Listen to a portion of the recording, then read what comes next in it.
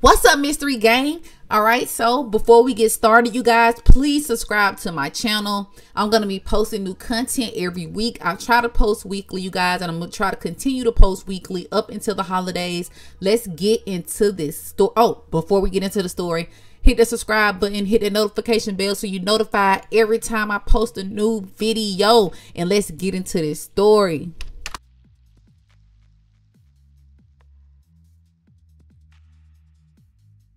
So today, you guys, we're going to be talking about Kristen Gilbert. Now, this case is really old. I think it's from like the late 80s, early 90s.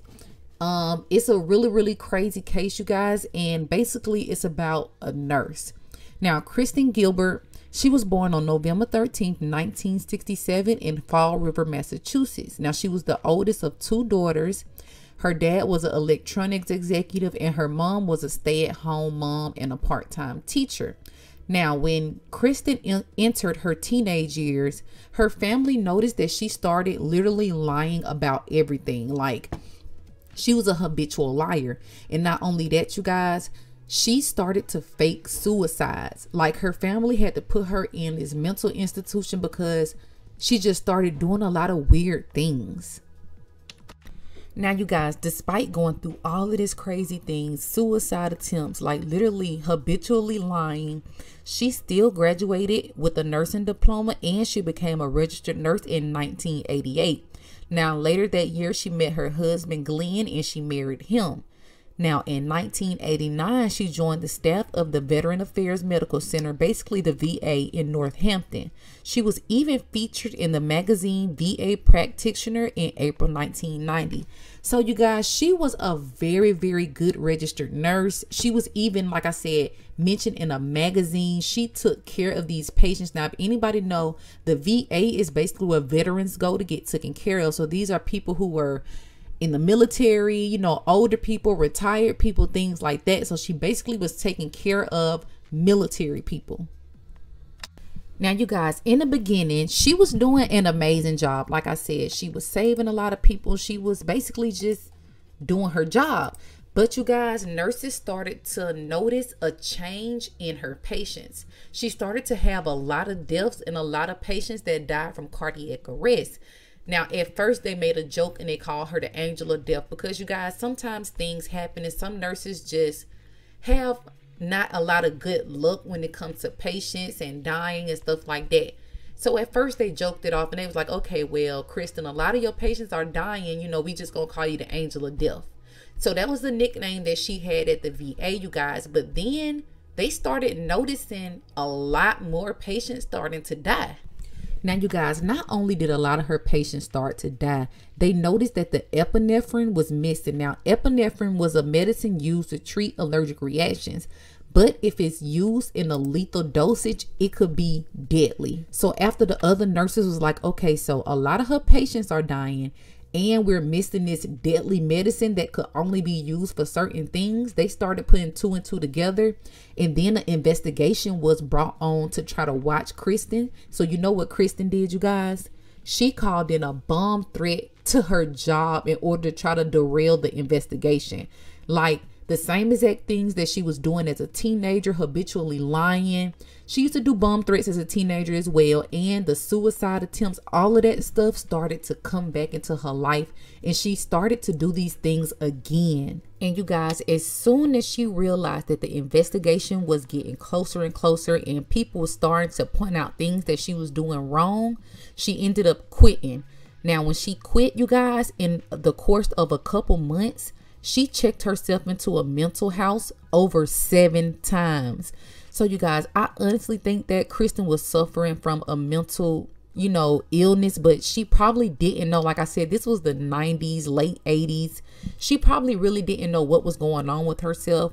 But you guys, she kept checking herself. But you know what else I thought about? She could have been checking herself into these mental hospitals as well as kind of like a plea. So if she was charged with anything with the deaths of these veterans, then she could say, well, I was insane or I was mentally incapable of making the right decisions. Now, the thing that bothers me is she graduated from college. She was able to get a nursing's license, a nursing degree and all of that. but still she suffered from a lot of mental disabilities. Midst of Kristen literally being investigated at the VA, do you know this woman found the time to have an affair with the security guard at the hospital? Now, Kristen and her husband, Glenn, they had kids.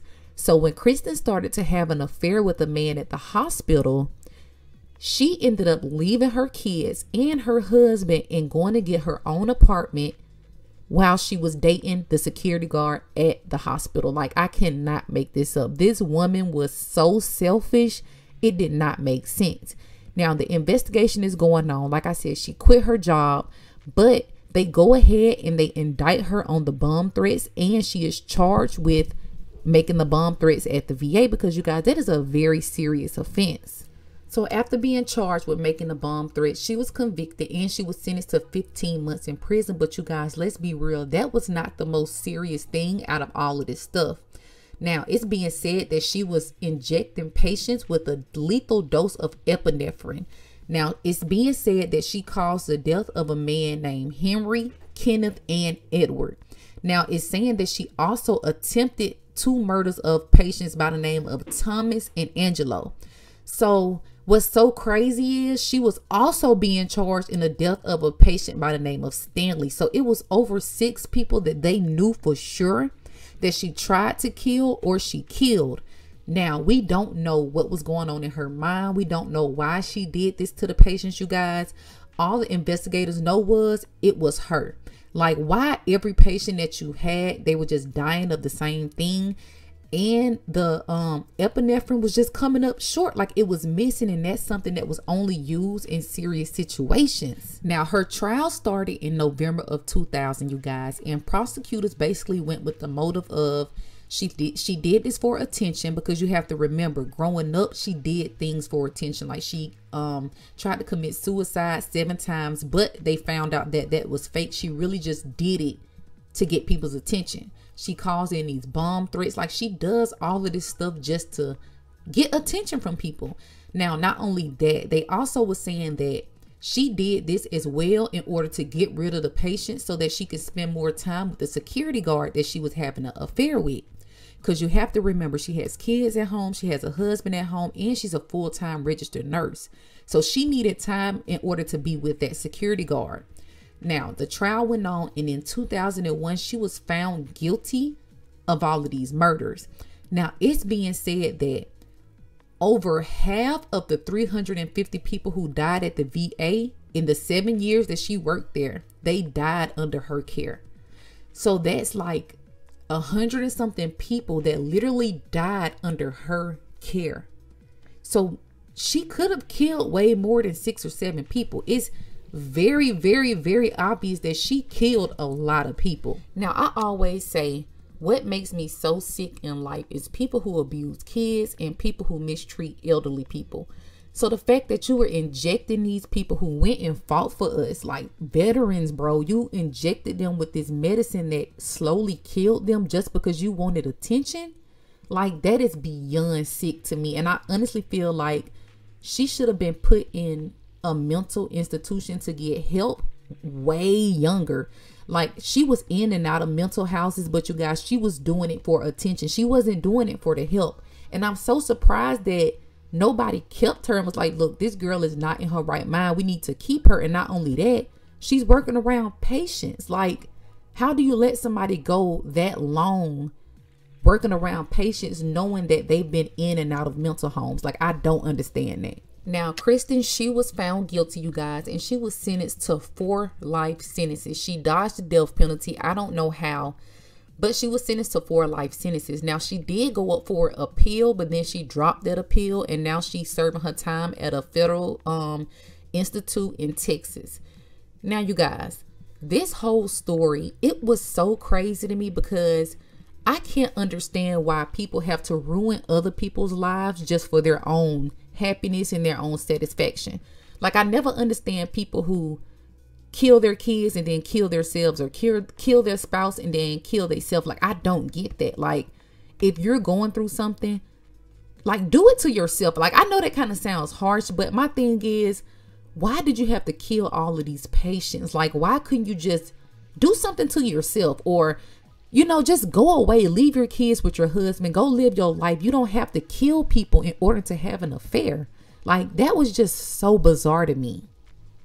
All right, you guys, so that's the end of that story. That's all I have for you guys today. Now, you guys, if you don't already follow me on Instagram, go hit me up on Instagram at Big Draco, BIGGDRACCO. And you guys, hit up that TikTok at the same exact thing, Big Draco, you guys. And make sure you like, subscribe. And y'all DM me if y'all have anything that y'all want to talk about. If it's a story that you want me to cover, don't hesitate to DM me on Instagram. And that's all I have for you guys today. Bye.